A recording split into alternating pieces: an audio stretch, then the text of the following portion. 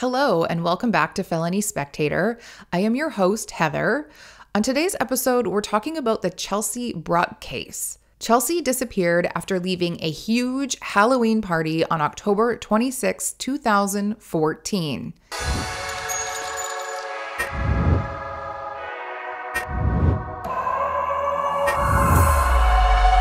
Chelsea Bruck was the youngest of 5 children with 3 sisters and a brother and lived in a small town called Maybe, Michigan. Her mother was a very devout Christian, so she grew up in a very reputable home. She was an employee of Olga's Kitchen at the Mall of Manroe and had aspirations of being a professional chef.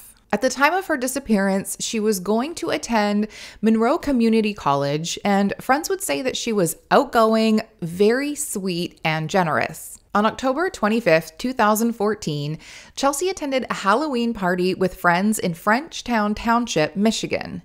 And this party was huge.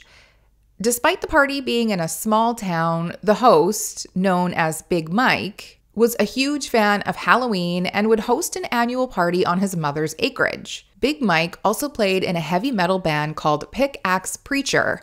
And part of the appeal of this party was that Pickaxe Preacher would be playing alongside several other heavy metal bands during the party. In 2014, this party was a lot bigger than normal. Typically, he would anticipate about 400 people, but this time upwards of 800 people, some accounts say closer to 1,000 people, showed up. This also meant that a lot of people from other towns showed up, new faces and strangers. Big Mike tried to keep the party somewhat organized and usually hired security, had parking attendants, but it was pretty wild in 2014. There was also reports that there were several people kicked out for fighting, and the street started to get clogged with cars because the party was just overflowing with people. Now, Chelsea had gone to Big Mike's Halloween parties before, and she always had a good time, so she wanted to go again. So Chelsea and some of her friends from Olga's restaurant, Laura and Rebecca, as well as a friend named Penny, planned to go to Big Mike's party. Chelsea would dress up like Poison Ivy from Batman. She spent weeks sewing fake ivy leaves onto a green leotard, and she was said to be really proud of her costume. She had also worn black tights, a purplish wig, and red MaryJane style shoes to complete the full look. And she even hoped she might even win one of the prizes for best costume. Now, Chelsea didn't drive at all, so she was going to drink. It said that Chelsea went with Laura to the party, and they arrived around 10 p.m. From most accounts, Chelsea didn't get overly intoxicated. She was drinking wine from a large jug labeled Poison, but she wasn't sloppy or falling down all over the place. Just after midnight, the bands had stopped playing, and most of the people now were just hanging around a really large bonfire. Mike had to temporarily leave the main party area to go out onto the street in front of his house to get people to move along. Then before 1 a.m., Chelsea's friends were ready to leave, but they had lost Chelsea. Being that there were so many people at this party still, it was really hard to find her. Chelsea also didn't have her cell phone on her because it didn't fit in her Poison Ivy leotard. Some podcasts are reporting that Rebecca or Becky had been carrying Chelsea's cell phone, but I read that Laura testified saying that Chelsea's wallet and cell phone were in her car. Some accounts are also reporting that it was Penny's sister who finally said that they had to leave because Penny's sister had to work the next morning, so they couldn't spend any more time trying to find Chelsea. Assuming Chelsea was hanging out with other friends, they just thought that Chelsea could get a ride from someone else. So Laura gave Chelsea's belongings to Rebecca, and Rebecca took them home. So at this point, all the girls had left the party without Chelsea. Sunday morning, Rebecca left a message on Chelsea's home phone at her mother's house to say that she had Chelsea's phone and wallet, and Chelsea could come by any time to get them because she was going to be home all day. But Chelsea didn't show up. Sunday night rolls around, and Chelsea's sister would send Rebecca a message on Facebook saying her sister still wasn't home. I guess after messaging back and forth a little bit, they assumed that she was with a different friend and she would probably be home later. Finally, on Monday morning when Chelsea still hadn't come home, her family would call around to friends asking if anyone had seen her. They also had to make the difficult decision to finally call police and report her missing. Family even messaged Big Mike at this point in desperation to locate Chelsea, hoping maybe she fell or got stuck somewhere on his acreage. Big Mike hadn't seen her, and he didn't even know who she was because the party was so huge. So the family asked if he could check his fields just to be sure that she wasn't out there. Mike did. He tried to look around, but his dog had hurt its paw, so he had to cut his search short and carry the dog back to the house so he could take it to the vet. When he arrived back at the house, Chelsea's mom was there waiting. Mike let her know that he didn't see Chelsea, but he had to go to the vet. He offered that she could stay if she wanted, look around, but they would talk when he would get back. When he did finally get back home from the vet, he saw over 15 people all searching around his property. Now, Mike didn't really like that so many people were walking around his property, but he realized that this must have been a much bigger deal than he originally thought, so he let them carry on and actually tried to help them as well. Not long after, they ended up setting up tents, they brought in generators, and committed to having a very large and very thorough search of his property. This wasn't the police who organized it, it was the family. So technically, they were all trespassing. Big Mike didn't like it. They were violating his privacy, and having them set up camp was more than what he bargained for, so he had to consult with his attorney. The attorney said he could ask them to leave and he didn't have to cooperate, but if he had nothing to hide, he should just let them continue the search, which he did. He let the search happen, hoping that they'd quickly get some answers and move on. Unfortunately, Chelsea's mother would confront Mike and accuse Mike of hiding Chelsea somewhere, and she started to get quite emotionally charged. Media also started showing up, and Mike was starting to be treated like the main suspect, which was really bothersome for Mike. He was trying to be understanding and helpful, but just because he hosted a Halloween party, he was being treated like a criminal. The search would spread out into the community as well, and more than 1 million flyers and posters were printed and handed out to the public, asking if they knew or saw Chelsea. The details were to look out for the poison ivy costume. She was blonde, average height, average weight, and wearing red MaryJane style shoes.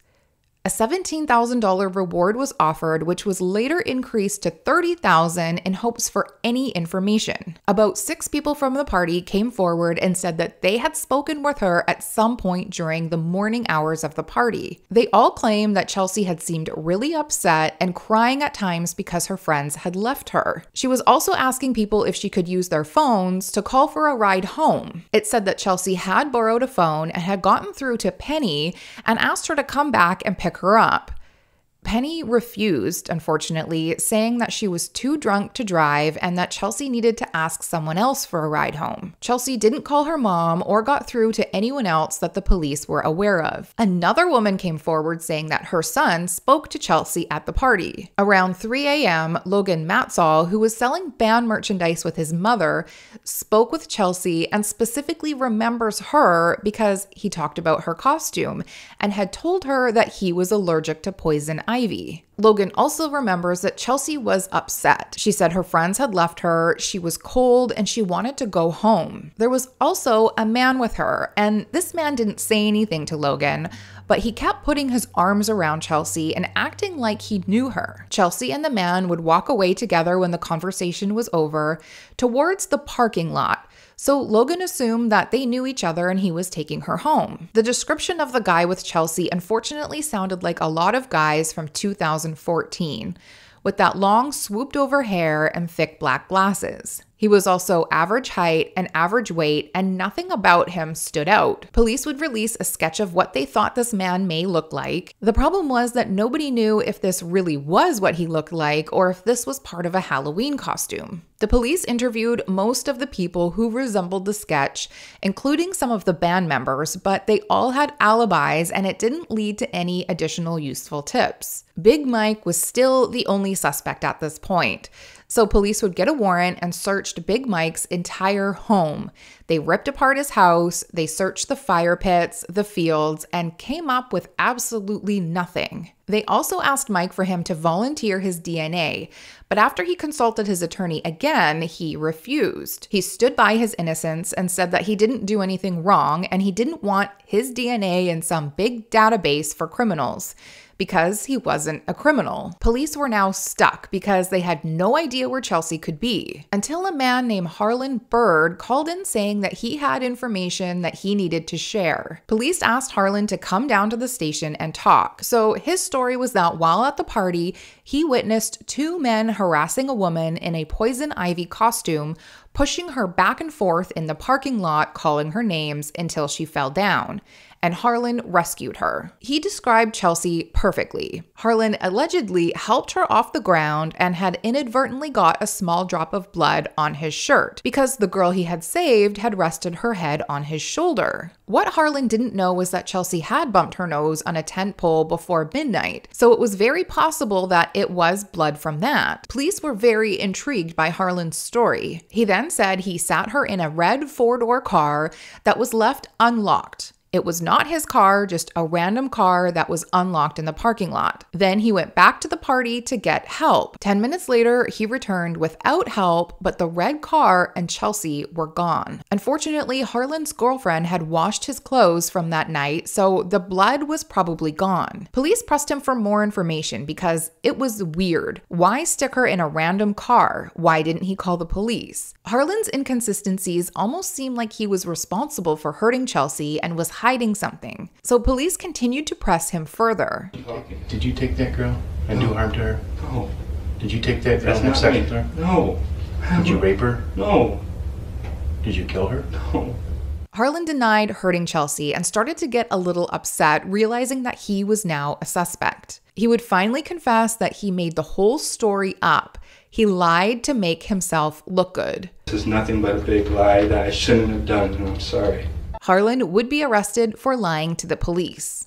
After Christmas passed, just 2 weeks into 2015, Carr would phone police to say that her ex had allegedly confessed to killing Chelsea and dumping her body in or near a cemetery in Toledo. She was scared of her ex because he had threatened her life and told her not to tell anyone. She was really worried he would kill her if he found out it was her who told police. I was trying to get in my car. He Okay. pulled out a knife.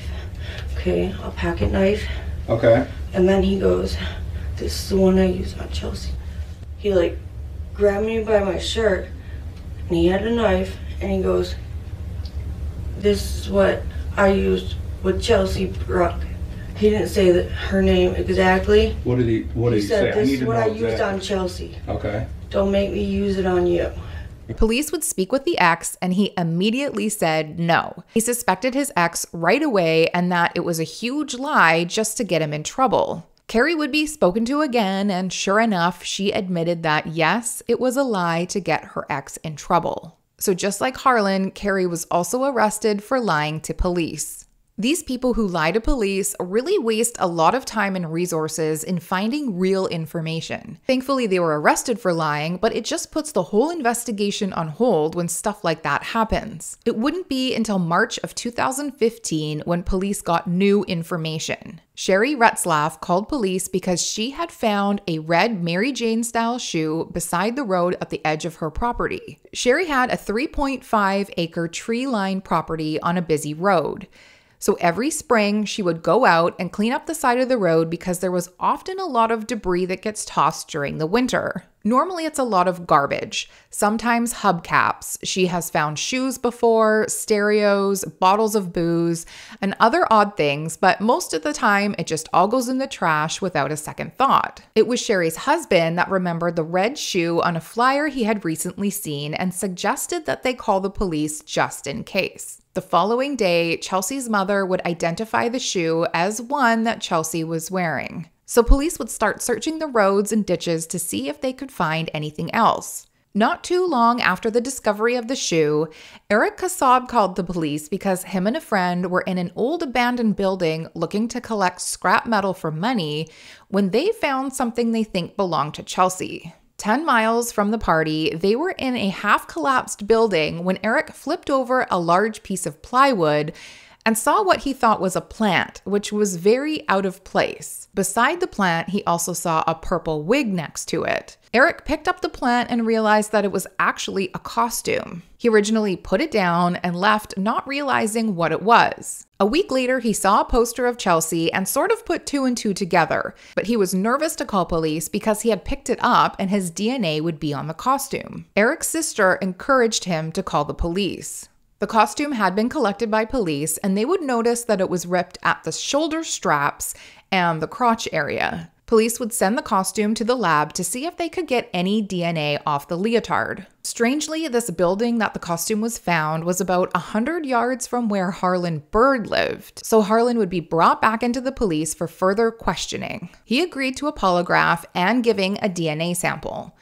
He passed the poly, but police kept him on the radar because polygraphs aren't always reliable. And what are the chances that this guy who allegedly made up a story and called in with a tip lived right across the street from the dumped costume? Sadly, on April 24th, 2014, Chelsea's body would be found deceased. John Marcon had recently started doing some work on a lot about 7 miles from the property. He was clearing trees and going to be building a house on this lot, and had driven his dump truck to unload some extra fill when he got stuck. He hopped out of his truck, walked to the back to see how stuck he was, and assessed the situation when he noticed a body. Police came to check it out, and the body was almost completely skeletal at this point. It was also apparent that the body had purposely been covered by broken branches and small logs in an effort to hide it. What gave it away that it could be Chelsea was that near the body was one artificial ivy leaf, which basically confirmed that it was Chelsea. The following day, dental records would confirm that the remains were indeed Chelsea Bruck. Around the same time,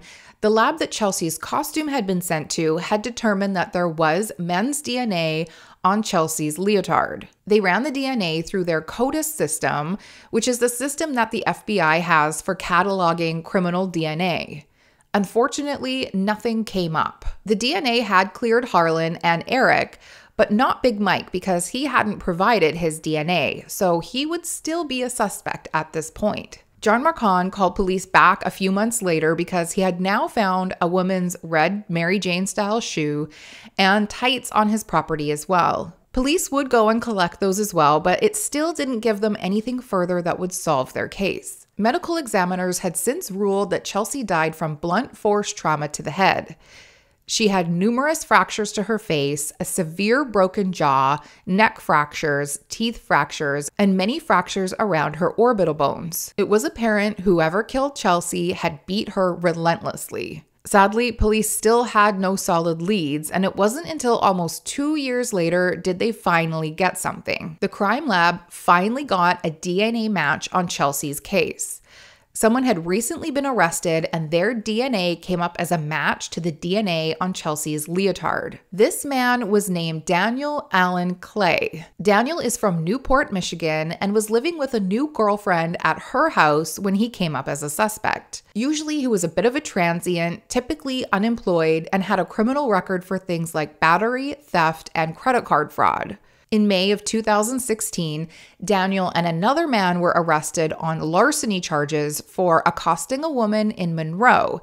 They stole her backpack full of expensive tattoo equipment. Luckily, a new law in Indiana had passed in 2015 that allows DNA to be collected from anyone who was arrested, from the previous law that DNA could only be collected from people convicted of a crime. This means they don't have to be proven guilty in court to request DNA anymore. So when Daniel was arrested for stealing this backpack, it was enough for police to take his DNA for their database. When investigators looked him up, there were 2 outstanding arrest warrants due to unpaid child support from 2 different women. At this point, police didn't have an arrest warrant for Chelsea's murder, so police decided to go ahead and arrest him for the child support warrants with the plan to further question him on Chelsea's case. On July 22, 2016, police would find Daniel at Kelly Richter's house, his girlfriend's house, in a Frenchtown mobile park. Daniel tried to run out the back door to escape, but luckily he ran right into the arms of the cops instead. Kelly would come home at some point, and she was extremely cooperative with police.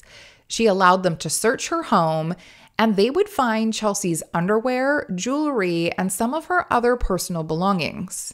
When Daniel was finally questioned about Chelsea, he lied. He admitted to being at the party for a few hours, but had no idea who Chelsea was. He had never met her and never noticed a poison ivy at the party. He also couldn't remember who he was with at first, and then he said he went by himself. He also said that he was with his baby mama the entire time. It was really hard for Daniel to keep his story straight. He went on to say that he was a lover and not a fighter. He loved women and wouldn't hurt anyone. He also bragged about being a ladies' man and trying to pick up girls at the party. But Chelsea wasn't one of them. She wasn't his type. Police would confront him with the DNA, and he finally admitted that, yeah, maybe he had met her, but he still had no idea how his DNA got on her because he didn't hurt her. He then changed his story to Chelsea hitting on him. She had approached him and they had sex in the car, but he didn't leave with Chelsea. He left alone and she went back to the party. That's how his DNA got on her. Investigators would tell him that it wasn't his semen that they found on her costume. It was skin cells that they found on the shoulders and crotch, presumably when the costume had been ripped off her body. Being that the costume was ripped off, she probably didn't walk back into the party with her torn costume. He continued to play dumb. They also lied and told Daniel that Chelsea had a disease in which her bones were very fragile. He then finally said that Chelsea had asked him to choke her and slap her during intercourse because she wanted it rough. He did what she asked, but only after about 15 to 20 seconds of choking her, she went completely limp. So it must have been her bone disease that killed her, not him. Daniel didn't know that the bone disease thing was a lie. Investigators made it up to try and get a confession, and it worked. Daniel did admit that an ex-girlfriend once passed out because he was choking her, but that was years ago, and he doesn't do it as hard now, so there was no way he would have done that to Chelsea. He then kept saying how drunk he was, and he really didn't know what happened. In interviews with ex-girlfriends, they all said that Daniel loved to choke them during intercourse, and he was very rough with them. One of his exes named Erica admitted that she didn't feel safe around him because he often took it too far to the point where she would get seriously hurt. One time he broke her rib from pushing down on her chest area too hard during intercourse. Daniel thought that when Chelsea passed out, he tried to perform CPR, but he couldn't revive her, so he freaked out. He didn't know what to do, so he drove around for more than a half an hour. He didn't call authorities, and out of desperation, he left Chelsea in the wooded lot. Daniel then claims that he stayed with Chelsea's body and cried because he was so upset by what happened. He also added that he had no idea how her clothes ended up in an abandoned building 10 miles away. Unfortunately, medical examiners couldn't confirm if Chelsea had been strangled or not because her body was far too decomposed. But to them, it was more likely the blunt force trauma. To them, it looked like Daniel had beaten her to death. Police would later learn that the girl he was dating at the time of the party said that Daniel told her the day after the party about a girl that went missing. The odd thing was, Chelsea wasn't missing at the party. Chelsea's mom didn't call police until the evening of the 27th. So nobody would have known except for her close friends and family that she hadn't come home. Definitely not Daniel. Police would also see on his Facebook profile that he would post or share multiple links regarding organized searches for Chelsea. He had added to his events on Facebook October 29th and 31st searches for Chelsea. On November 29th, he added another Find Chelsea event to his Facebook. In April, he also shared news articles the days that her costume were found, and then again when her body was found. So for him to say that he didn't know who Chelsea was a complete lie. And his fascination with sharing events and news on his Facebook was also a little disturbing. Daniel pled not guilty because he stood by the fact that it was accidental. His story slightly changed again to that he had seen her walking down the road alone carrying her wig, and he thought to offer her a ride. They would drive down the road a little bit before he pulled over, and they had sex, which was consensual, in the back seat of the car. Again, he only choked her for maybe 20 seconds. The medical examiner spoke at the trial and said that a person wouldn't die after 20 seconds. A person might pass out at about 30 seconds, but constant pressure would need to be applied for over 2 to 3 minutes for death to happen. If she was only passed out, then she would have been alive when he dumped her in the woods. However, her injuries point towards a vicious beating, so badly that she wouldn't have survived. At the trial, it was also revealed that the costume was not removed until probably after she died, because inside the costume, it was covered in blood. This means she was most likely wearing the costume while she was being severely beaten. So she was most likely either close to being unconscious or completely unconscious or dead when he ripped the costume off of her to have unconsensual sex. Daniel did testify, but he never fully admitted to killing Chelsea. Instead, he said things like, "I know I did it, but I don't remember. All I know is we had sex, but I don't know how she got the other injuries. I don't know how her costume came off of her," which were all complete lies. Daniel Clay was charged with felony murder and concealment of a body. During the time that Chelsea's murder was being investigated, Daniel was assaulting other women. And during Chelsea's trial, he was also found guilty on other sexual assault charges where he walked into a woman's apartment, struck her in the face, yanked her off the couch, and raped her. Chelsea's mother told the courts that she forgave Daniel for killing her daughter. She would give Daniel a Bible during the sentencing, and she let him know that she'll never forget what happens, but that she forgave him because that is what God would like her to do. Daniel thanked her and said he was sorry and he would keep the Bible as long as he could, and acted like he understood what she was going through, even though he never once admitted any guilt or showed any remorse for what he did. The judge wasn't so patient, and he called Daniel a liar, a rapist, and a killer. Daniel has tried to appeal, and I won't go into that because his reasons are really kind of pathetic and he's really grasping at straws. My thoughts?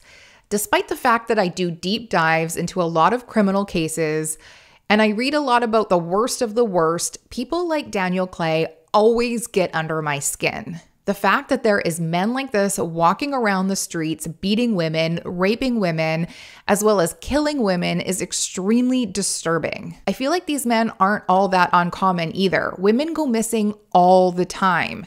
It's really quite scary. With that said, don't leave your friends at parties and don't let them wander off with people that they don't know. Sadly, I don't think there is a cure for people like Daniel, and unfortunately, it's not easy to get rapists locked away either unless they kill their victims like Daniel. My heart goes out to Chelsea's family. She sounded like a really sweet girl. I'm sorry to hear what she went through, and I hope there's some healing for them. And for her friends too. I'm sure they're living with some major regrets. That's it for today. Thanks again for joining me here at Felony Spectator, and we will see you again soon.